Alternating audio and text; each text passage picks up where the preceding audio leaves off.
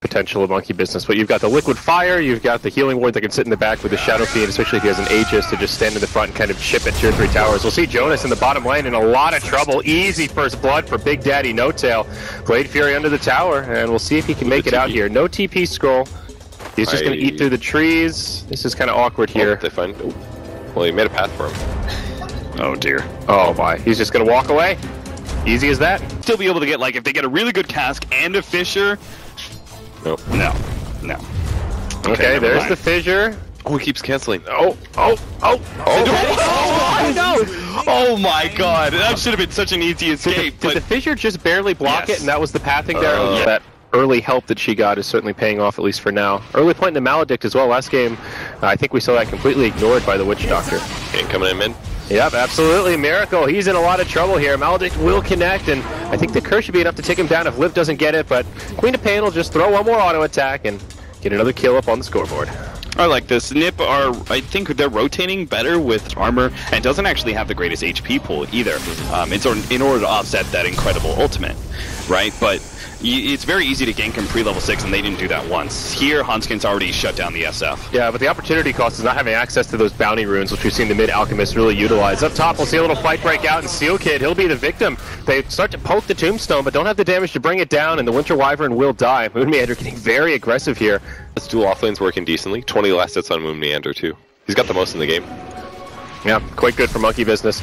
Very aggressive posture here, and he will take the curse. Cast won't find any bounces. Liv making the rotation as well. Moon Meander certainly going to die here. Manages to get off a Soul Rift, or Soul Rip, rather. But still dies. Queen of Pain making... So while he doesn't have a huge amount of CS, I don't think you can discount him too much. True. He's trying to kill SF once again. This is going to be really easy. Urshika left. And Skin up on the high ground there. Limp comes in to get things started. Seal Kid with a Splinter Blast as well. There's the casket. Oh my! Shadow Fiend just gets put 6 feet under in the blink of an eye. Now Fly trapped on the wrong side of the fissure, but it really makes no difference. Rotation from Jonas and Fun makes it an easy gank. It's a 2 for 0. Nowhere is safe. Have you seen a successful gank in that position from a Witch Doctor? Like, the range is so limited from that cliff area. Yeah. It's so rare to actually see dying can soak up. But it is still a problem because the Alchemist is actually relatively, for a strength hero, low HP. He can right click him down, I think. Down bottom, Big never Daddy, mind. he'll survive for now. Does get him with the fissure, perfectly timed indeed. And Splinter Blast, Dragon on Dragon action. In their laning phase, just because the offlaner difference. But NiP doing a really good job taking advantage of this. Monkey are actually going to do some rotations of their own. They know they should shut down Era. Oh, Omni Slash after the Tombstone comes down. Blade Fury as well. Aaron's in a lot of trouble. He'll be the first victim of this fight, but Moon Meander could be going down second. Indeed he will. It's a 1-for-1 as NiP focused the Tombstone, but Shakiro has made the rotation as well. Ice Path connects on a few heroes. Limp, aggressive blink forward. Scream, still holding on to the Sonic Wave for now, and will let them retreat.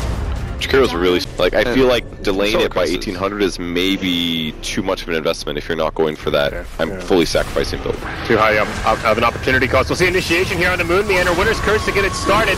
The follow-up Sonic Wave will be enough to finish him down, as well as the Death Ward from the Witch Doctor. Now Omni Slash bounces around, does some decent damage to Seal Kid. Chain Frost as well, doing now big damage to Seal Kid. He falls to the Macro Pyre of the Jakiro. Big Daddy locked in the tree line. He'll be the next one to fall. It's a 2-for-1 so far as Fly tries to TP home, and Echo Slam. I'll finish him off. Jonas and Fun getting another one.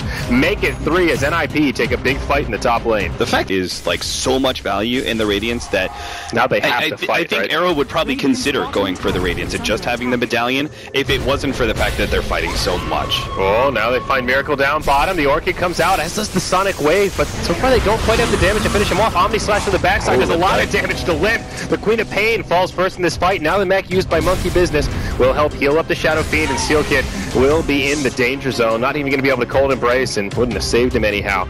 A 2 for the other way. Here's Monkey Business getting supports, like both the Winter Wyvern and the Witch Doctor are pretty high impact. I guess the biggest concern is that if you could get cold embrace countered. Oh, here we go. Fight gonna break out in the Radiant Jungle. Limp blinks forward first. Orchid on to crit, but there's the Omni Slash. They bring down Limp first. They'll trade 1-for-1 with the Jakiro. Seal Kid stuck in the tree line. Will try to TP out, but no. Big Daddy gets the Blade Dance proc, and will find the kill. A 2-for-1 as NiP are the aggressors. They get shut down and open up a Roche possibility here for Monkey Business. That's for sure. This will put you in a position where you have to get successful ganks, which he will not get here. Oh, Limp, he actually blinks forward, puts the Orchid onto Big Daddy, but Shakiro's there with that newly fashioned Yule Scepter right into the Ice Path, Macro Pyre, Chain Frost, they bring him down, but Echo Slam from Jonas on 4. Out comes the mech, Big Daddy's still alive, that Healing Ward is down and doing some serious work, they'll finally finish it off, but it may be too late. Ice Path will trap in Jonas and Fawn as well as Era. The Splinter Blast, yeah, it's not going to do much. It's going to be NiP trading 1 for 3. A close call. It seemed like the perfect Echo, but they just didn't. All skill shots to having something reliable. Yeah, no, I totally agree. I'm glad to see it still being utilized. And this is what we were talking about earlier. This is Miracle just standing on the high ground with the Aegis, and they can slow siege this tower so easily. The Healing Ward right behind him. Crit will continue to lob in the Liquid Fires, and this is an easy tier 3, and there's not too much NiP can do about it. They do have the Echo Slam back available, but the Blink Dagger is getting broken by that pesky zombie, so he can't initiate. Here we go. Steel Kid manages to get off the Cold Embrace after the Omni Slash does big damage. It'll set up for an easy raise from Miracle. Now the racks are exposed. No glyph for the Dire. All they can do here is hope for the big Echo Slam. Jonas trying to line it up. He gets off the Fissure, will block in Miracle, but still plenty of time on the Aegis. Guardian Greaves used from the low ground. Oh my Monkey God. Business are just handling this so well. Their sieging dedication is just so good. I mean, he they've still got hasn't died. Healing Ward, Ice Armor, the heal from Soul Rip. I could never see this unstable concoction actually being a really viable nuke. And just look at the positioning here. They're so spread out. There's no way for this Earthshaker to get an opening. You're also talking about heroes that actually naturally have high amount of armor. They're both agility heroes, right? So you throw Ice Armor on there, they're both going over easy 20. Okay, Fissure will kind of separate this fight. It does like the Shadow Fiend on the high ground.